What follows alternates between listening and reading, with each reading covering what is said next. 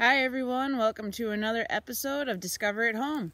My name is Annie McDonald, the Naturalist and Volunteer Coordinator at North Lakeland Discovery Center up in beautiful Manitowish Waters, Wisconsin. Today what we're going to talk about for our Discover at Home episode is we're going to take a little walk in the woods, see if we can find some interesting wildlife signs that we can chat about.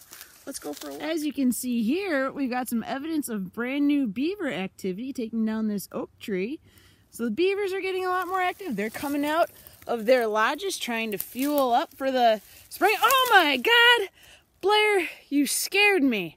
For everybody who hasn't met Blair yet, that's Blair the black bear. He is a resident at the North Lakeland Discovery Center. He usually is in our nature center. So when we open back up for business after the quarantine, feel free to swing by and say hi to Blair the black bear. You can get up close and personal with him. Let's see what Blair has to say. Hi there, Blair. Is there something specific that you wanted to talk to me about, or that you wanted me to make sure that I said in our video since you decided to photobomb? Okay, I guess I'll take that as a yes. So we should make this a bear video? Alright, we can do that, Blair. How about we play a game of bear trivia, and let's see if I can stump the bear, or if you find my questions too unbearable. Okay, Blair, first question. What is a male bear called? Is it called a buck, a drake, a boar, or a yogi? Take a second here to answer. Ready for the answer? It is C, boar. So a male black bear is called a boar. A female black bear is called a sow. Buck refers to a male deer. Drake refers to a male duck. And yogi, well, that refers to a cartoon bear that really likes picnic baskets. Okay, so you got question number 1. Good job, Blair. I'm going to see if I can stump you with question number 2. What is the diet of a black bear? Is it A, carnivore, B, are they herbivores, C, omnivores, D, pescivores, or E, honeyivore? Ready for the answer, Blair? And the bear's diet is, yes, an omnivore. So black bears are omnivores, and they're generalists. So they have a wide diet consisting of lots of different plant materials as well as other animals. So their diet changes throughout the year and throughout the seasons. In the springtime and early summer, after they emerge from their dens in hibernation, they feed heavily on grasses, roots, and other forbs. As summer progresses and the berries start emerging, they feed heavily on berries like blueberries, blackberries, thimbleberries, wild grape. And then as we move into fall, they switch their diet again over to the more fat and protein-rich nuts like acorns to fatten up for their winter period. They also do feed heavily on some other small mammals as well as white-tailed deer fawns. So they have a wide diet that changes throughout the year, making them an omnivore. Wow, good job, Blair. You've got a lot of self-awareness for a bear. But you should know what you like to eat. You often come to my bird feeders as well. That's why I have to take them in every night. I've seen you around the trash cans too, so watch yourself, Blair. Okay, number 3. Let's give you some harder questions now. So if bears mate in mid-June through mid-July, and the sow or the female gives birth in January to February in her den, how long is the gestation period? That means how long is the female devoting resources to growing her cubs?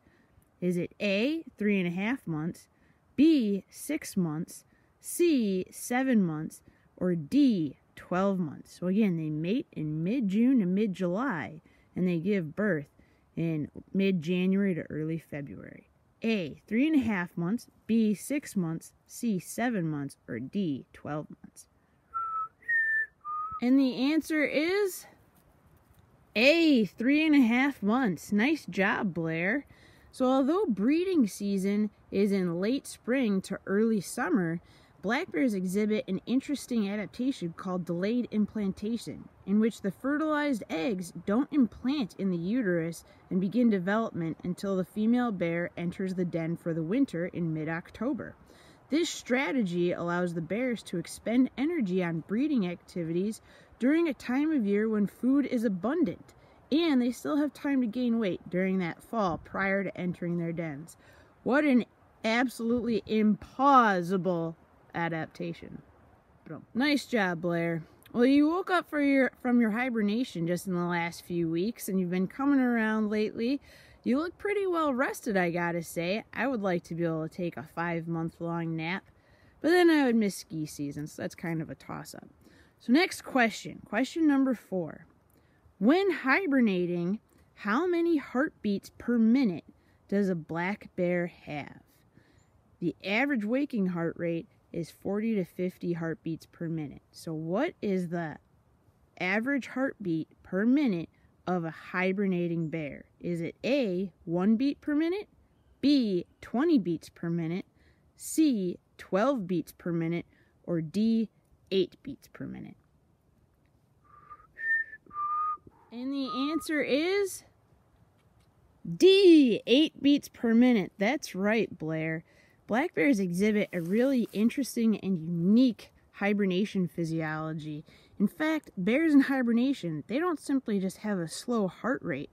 They exhibit what's called a respiratory sinus arrhythmia, which means they have a few fast beats during inspiration, so when they inhale, and then rest the heart between breaths. So these fast beats maintain blood flow to the brain, organs, and provide a level of exercise for the cardiac muscles, while yet maintaining a low respiratory rate and a low metabolism. They have a lot yet to teach us about medicine, as well as other possibilities for the aging process that we're learning from hibernating bears. Now, that's an animal who knows how to survive on the bare minimum. Nice job, Blair. Your knowledge is nothing to be embarrassed by.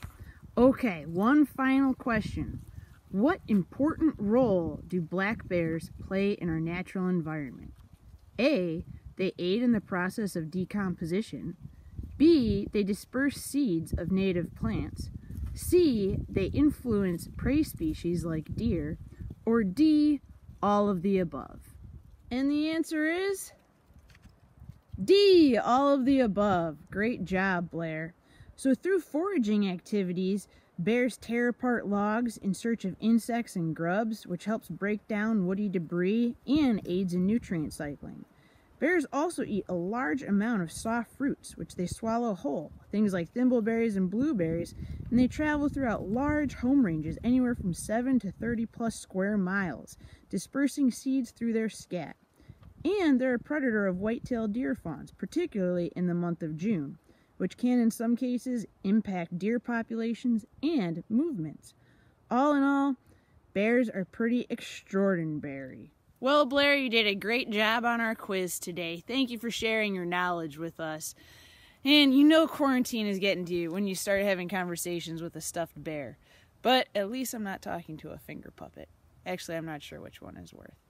Thank you guys for tuning in. For more information about the North Lakeland Discovery Center, check out our webpage, www.discoverycenter.net. There you can find information about our trails, our facilities, our programs.